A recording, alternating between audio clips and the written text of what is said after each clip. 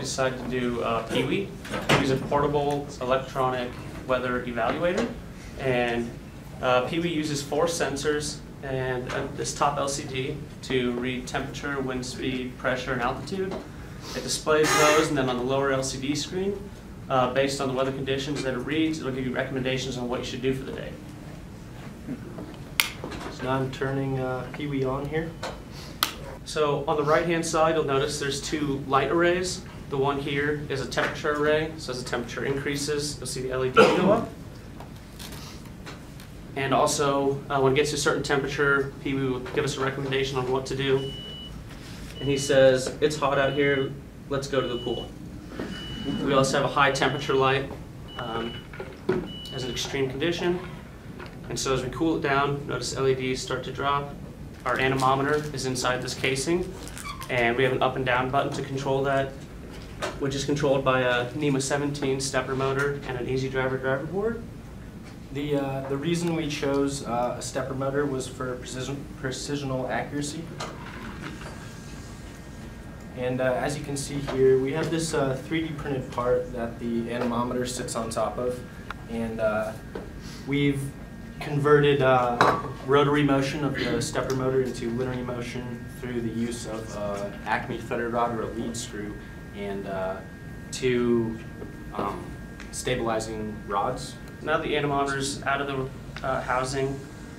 Whenever we start blowing on the anemometer, take note of the light array that'll go around the top, and also this gauge on this side is the wind speed.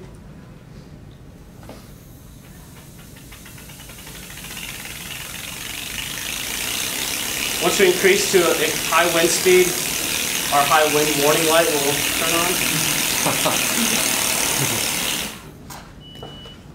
In case Pee-wee isn't giving you good enough recommendations and you're getting kind of bored, we incorporated a little light show button.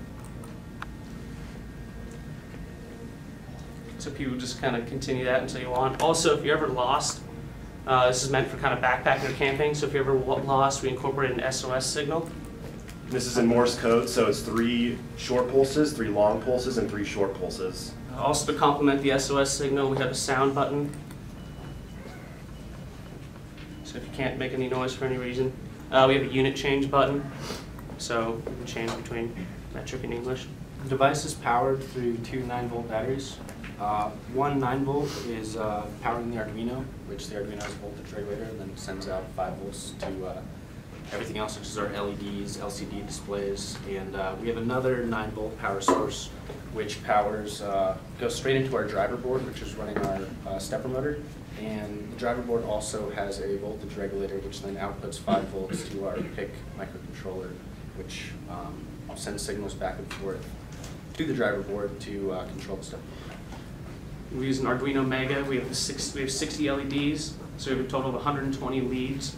So to keep from those contacting each other, we heat shrunk every single one, and the Mega was used so we had enough pins to run all those leads. We're measuring temperature with this thermistor here. It's a resistor that changes its resistivity with temperature. We wanted to do this because that way we could pull it out and have it outside, so you could actually get an accurate representation of the temperature outside, and let it Velcro to the side so we can test it. We also are measuring barometric pressure with a pressure sensor. It's a little hard to see. I'll see if you can zoom in and I'll point out to it. It's just, it is right here.